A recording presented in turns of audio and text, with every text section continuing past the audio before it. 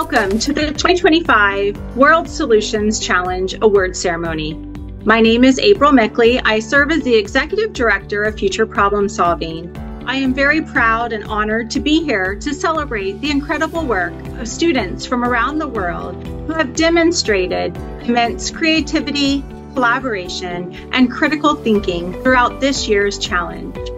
This year, we brought together students from 20 geographies across the globe representing 8 countries, including our first-time participants from the country of Colombia. Students have competed in 2 divisions. In the junior division, we have 5th and 6th graders, and in the middle division, we have 7th and 8th graders.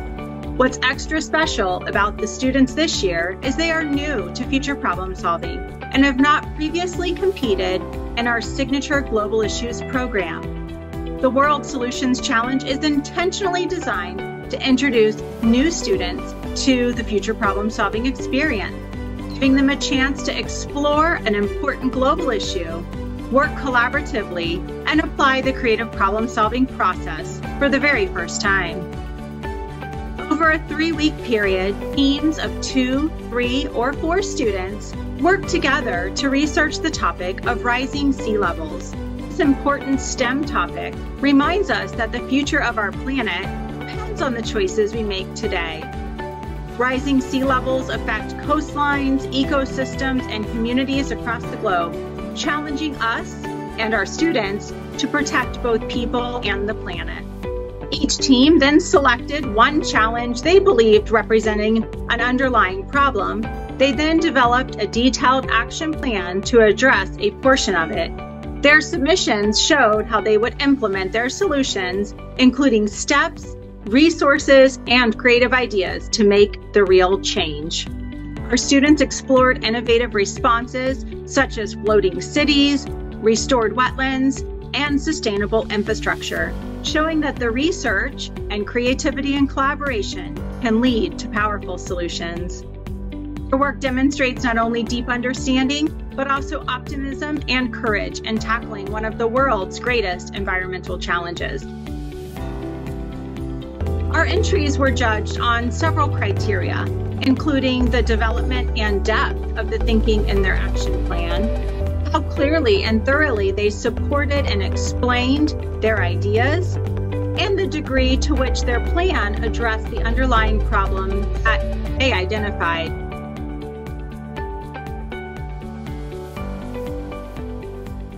At this time, I would like to announce our winners. Based on the judges' feedback and the high scores of so many teams beyond the 1st, 2nd, and 3rd place winners, we have several honorable mentions. I will also recap the prizes after I share all of our winners and excerpts from the 1st place team's supplemental item.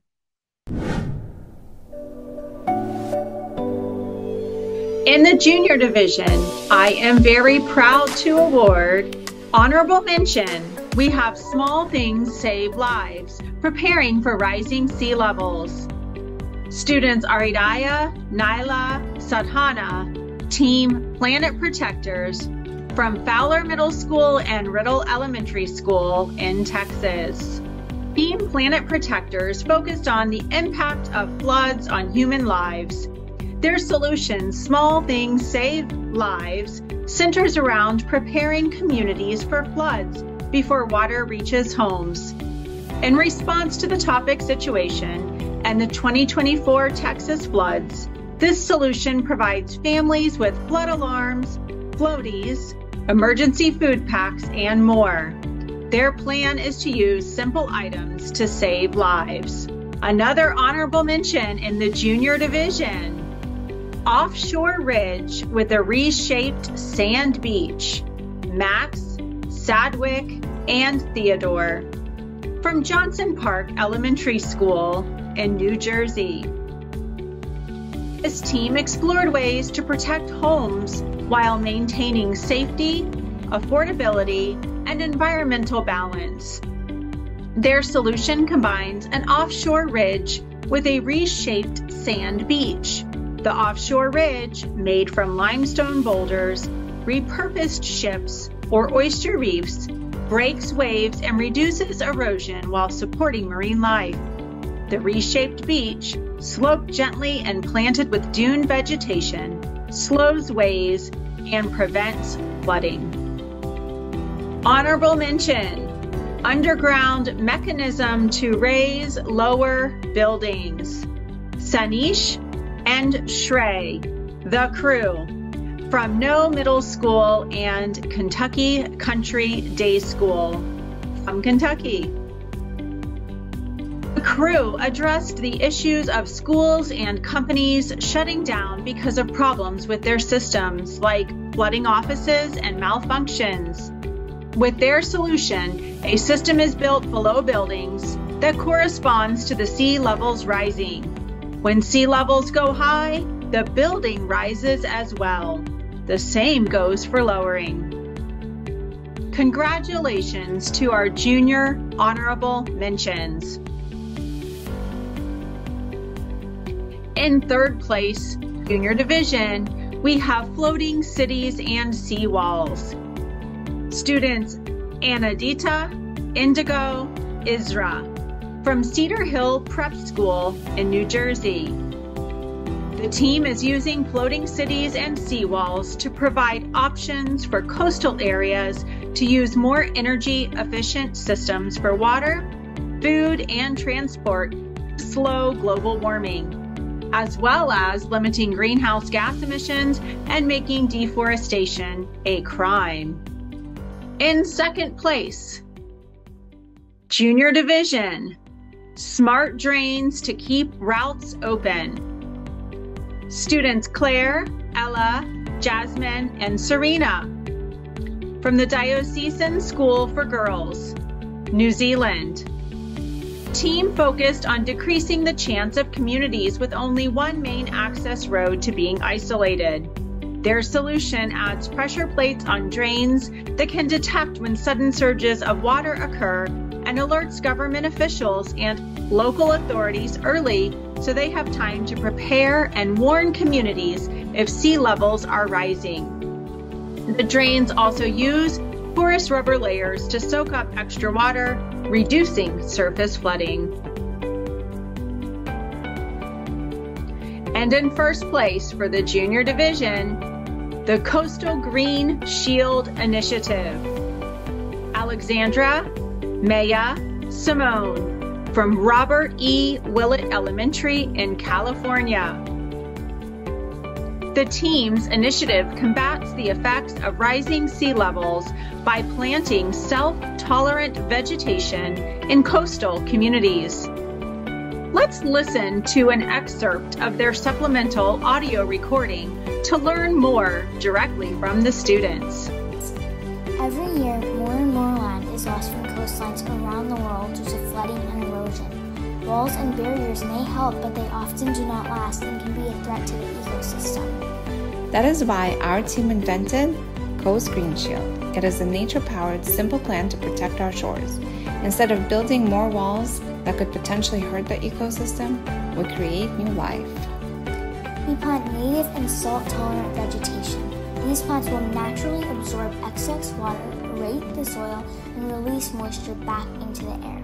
The roots will strengthen the shoreline, reducing flooding and providing new places for birds and sea life to thrive.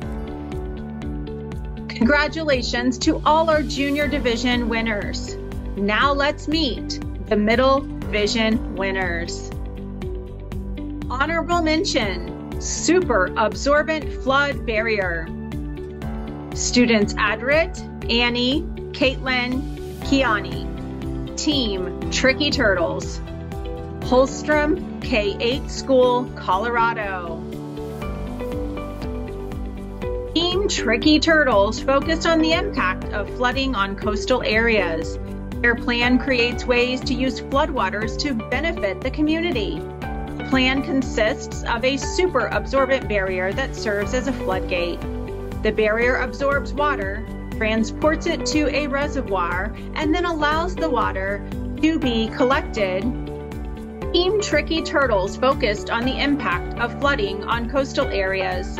Their plan creates ways to use floodwaters to benefit the community. The plan consists of a super absorbent barrier that serves as a floodgate. The barrier absorbs water, transports it to a reservoir, and then allows the water to be used for hydroelectricity and drinking water. Their supplemental submission used hand-drawn comics to bring their action plan to life. Honorable mention, Coastal Ecosystem Restoration Project, Afzal, Sahasra, Samaria, Cedar Hill Prep School, New Jersey. This team chose to focus on the growing threat that rising sea levels and pollutions pose. Their plan restores and maintains mangroves, wetlands, dunes, and coral reefs to create natural defenses against sea level rise. Honorable mention, Orca, the robot, Helen and Zhao, National Junior College, Singapore. They plan to work with engineers to create a robot that helps desalinate seawater into clean water while monitoring the increment of sea level.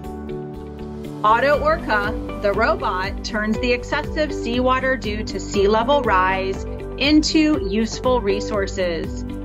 Their submission included detailed diagrams of their robot. Third place, Middle Division, Aqua Freezing, Agashta, Shavad, Vedant, Yajar, Cedar Hill Prep School, New Jersey. Their solution, Aqua Freezing, is a technique that freezes ice sheets to prevent them from melting. They plan to implement aqua freezing on the Greenland ice sheet, using subglacial lakes and aquifers as the water source instead of seawater, since the ice sheet is the largest contributor to sea level rise. Second place, Bangkok Smart Barrier and Wetland Restoration Program, Alaya, Casey, Anish, Cedar Hill Prep School, New Jersey.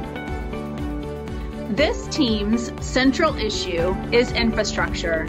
Our coastal elevation and wetland restoration program brings local governments, residents, and environmental groups together to elevate homes, restore mangroves and salt marshes, and build natural buffer zones made of dunes and vegetation.